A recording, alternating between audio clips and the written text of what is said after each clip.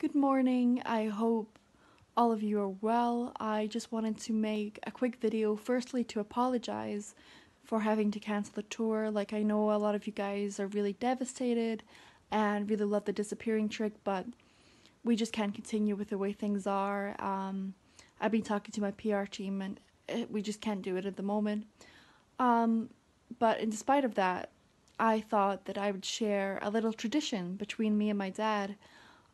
We used to do this in between shows and on the road and stuff, and that is to make a cabinet of deception, where you can make things disappear and reappear from the comfort of your own home. It's super easy, super simple, so without further ado, let's get started. So the first thing you need is a screwdriver, a hammer, a Wondercore Smart, some olive oil, a can of WD-40, a snake,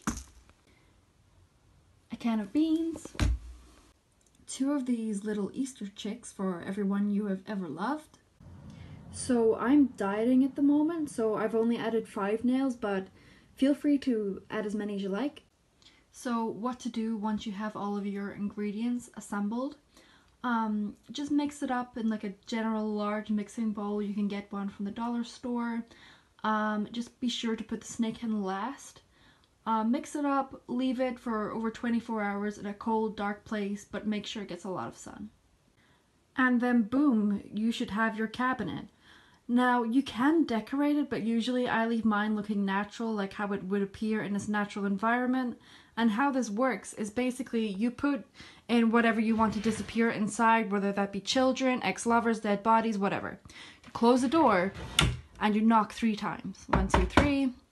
You open the door again and you'll find that whatever was inside has disappeared.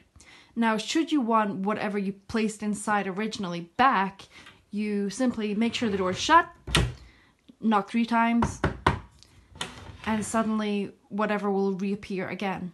Now, to make sure that this definitely works, I will be demonstrating with my familiar eggnog, and I'll show you guys how it works. So here we see eggnog inside. She's got some snacks. She's living her best life. So eggnog is secured inside, and you'll notice if I knock the door 1, 2, 3, and then I open it, she's gone. I'm so fucking clever. So to bring eggnog back, as I said, another 1, 2, 3, and what the fuck?